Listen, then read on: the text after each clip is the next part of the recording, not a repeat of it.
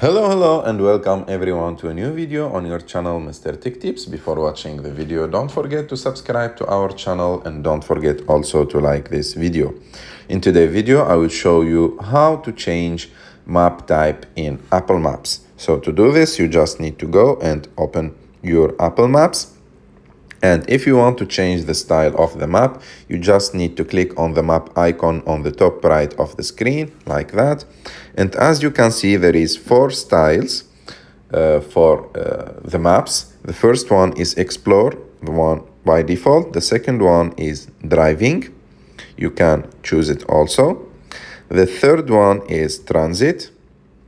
And as you can see, there is like a modification on it. You can choose like Transit. And the fourth one is Satellite. You can choose the Satellite. And as you can see, this is the satellite map. And you can see everything and the details of the building. And you can even use it on 3D. And in some places and in some cities, it's better than the other cities. It's more like the Google Street View. And if you want to get back, of course, to the first style, you just need to click on it.